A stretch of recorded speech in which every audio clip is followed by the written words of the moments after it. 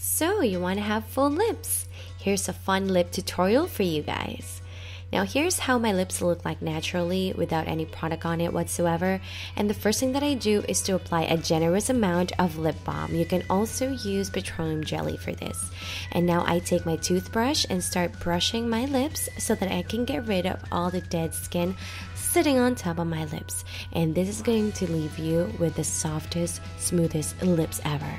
And now I take one of those lip suction devices and create a vacuum, and then after 10 seconds, voila, fuller looking lips.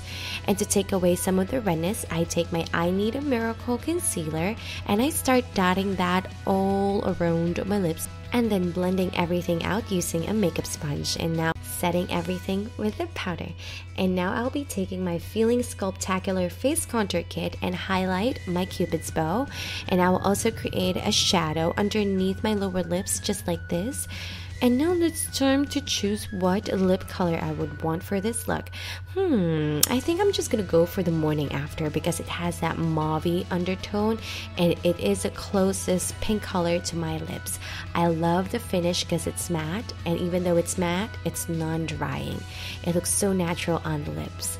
There you go, fuller looking lips. And to take it up a notch, you can add a concealer at the center and use your ring finger to diffuse the product. You can also apply another moisturizing lippy with a glossy finish.